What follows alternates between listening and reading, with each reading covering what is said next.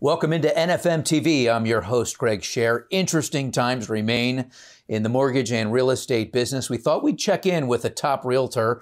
Joining us now is Ken Abramowitz from the Ken Abramowitz Group of RE/MAX Town Center. He's got 2 offices in the state of Maryland, a 10-year real estate veteran. Ken, thanks for being with us on NFM TV. You're very welcome, Greg. I appreciate you having me on. All right, so let's bust a couple of myths.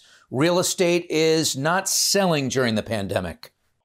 That is 100% false. We started out the year in a situation where the inventory was lower than normal, and that's just been amplified. So, for example, I could tell you that where I am, in my particular neighborhood, normally we see at this point anywhere 150, 200 homes on the market.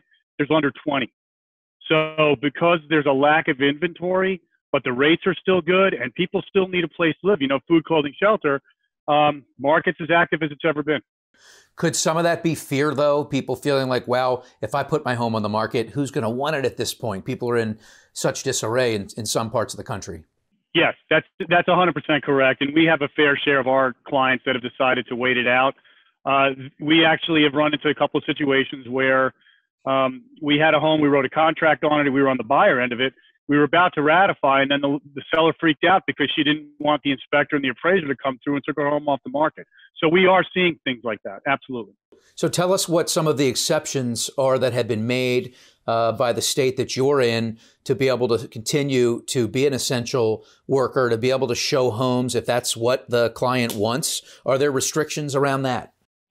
Yes, there are. So Governor Hogan of Maryland has been one of the most outspoken, leading guys in the country. I believe he's the head of all the governors association, whatever that is.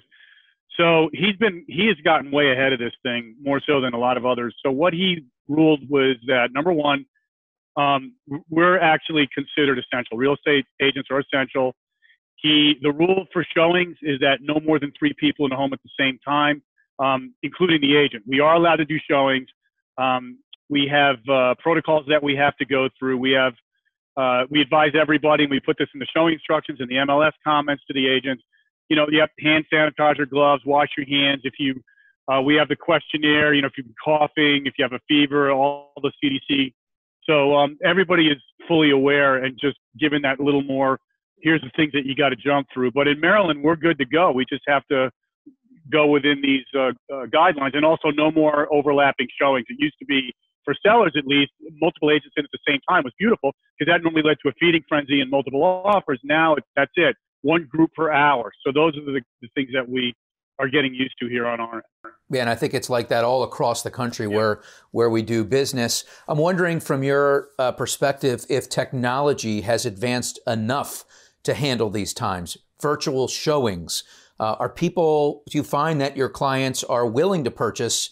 Is there enough data and enough visual evidence to have somebody commit to a transaction of that magnitude without ever walking inside the home? Yeah, it's interesting you say that. The answer is yes, and I'm going to tell you, I just had 2 experiences like that. One, a buyer called me up last week, saw a place, wanted to go in there, loved it, we wanted to go take a look. So I called the agent. He said the sellers are in their 70s. They don't want anybody coming in the house. Write the offer first. And he had a virtual tour. The video was spectacular. Did a great job. Write the offer. I'll give you a verbal okay. And if it looks good to them, we'll let you in the house. And that's what he did. He insisted on walking my buyers through. And after we were done, buyer said, we're good to go. And that was it. We ratified. There was another one where we were on the buyer end. We were one of 3 offers on this house. And the people that bought it, we lost out because it was a rent back situation we couldn't do. But the buyer that got it never saw the home, video only. The agent never walked in. No contingency to walk away when they see the home. So yes, and again, it was a video walkthrough where in this particular one, the agent did a virtual open house where somebody was holding a camera and she just walked through and described every room. So between the virtual showing, which we can connect a Zoom link and put that on the MLS, and these virtual open houses, and our MLS has now allowed us to post a virtual open house, just like a normal open house, except you indicate virtual. Yes, people are buying based on that sight unseen. We are seeing it. So what about when it comes to home inspections, which is normally the linchpin to consummating the transaction, are you finding people more willing to buy the house as is, or is there still that factor involved? I think people are willing to do as is, and I think it all depends on the situation. So at this point, I think everybody's sort of used to the normal, which is we're going to be in a competitive situation, at least where I am, no matter what. And there's other areas, California, Seattle, there's areas that are like the same way. So they're used to that. They know that. So if we're in a competing situation, we're pretty much going to take the home as is, unless it's like an older home and they're worried about it. So they are doing home inspections still. The change is that the home inspectors, for the most part, I know ours are doing this, they don't want anybody in the house, including buyers, during the inspection. So what my inspector's doing is, as he goes through the house and as he finds things, he sends us a video snippet of it. And he goes, this is what I found. And so he does that. And he'll also go, hey, great news, guys. Like we just did one earlier this week. He's standing on the roof. Guys, great news. 30-year architectural shingle. It's brand new. So that's how he's doing the inspection. Now, as an agent, I'm like, man, I hope that sticks around after this is over, because I'm getting a little spoiled here by the technology. Not sitting there for 3 hours just walking through a house. But that's sort of the way it's going right now. These inspections are even virtual. So based on what you're seeing, based on the climate out there, what advice do you have to people that are on the fence as to whether this is a good time to list their home? I think this is an unbelievable time to list the property, because we have that market that everybody is sort of the dream market. No inventory, tons of buyers out there. Why? The rates are still unbelievable. We had a guy pre-approved at 3.25 last week. The rates are actually with Kevin. The rates are great. There's even lower inventory than there was at the beginning of the year. We've had an inventory issue for the last probably 2 years. So it's supply and demand. There's very little supply and a ton of demand. I don't know that there's a better market than this for sellers. I mean, homes are just, flying off the shelf if they're priced right relative to their condition. It's an amazing market right now.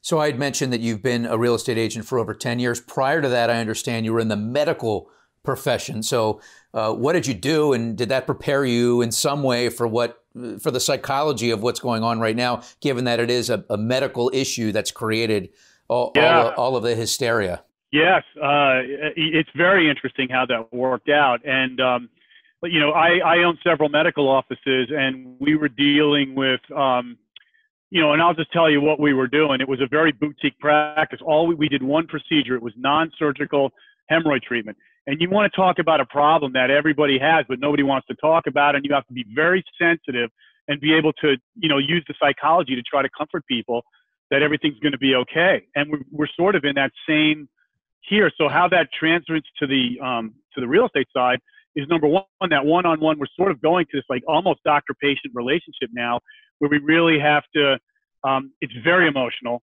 and you have to just be patient with people, understand their point of view, that all they're thinking about is what's in their head, and what's in my head is not important. I just have to just kind of calm their fears and tell them everything's going to be okay. So from that part of it, for this situation, it's great. And the other part, just overall, because I was I had multiple offices, and being able to be on that business side of things, I used to negotiate bulk deals and marketing and sales, and this was a very hard thing to get people to do. And I would sometimes joke, if I had the right seller, I would say, listen, if I could get somebody to call an 800 number and let a complete stranger that they don't know, a doctor, do that procedure, I think I could sell your house. So kind of joking that way. But that's how it kind of prepared me. It was very similar as to, it's a very emotional process, and it did help me out for that. Well, we really appreciate your insights during this challenging times in a lot of aspects, but also an opportune time as far as you're concerned in the real estate market. Ken Abramowitz from the Ken Abramowitz Group of RE/MAX Town Center. We really appreciate your time and for being with us on NFM TV. Sure thing. Sure thing. All right, Thank you. Talk to you again soon.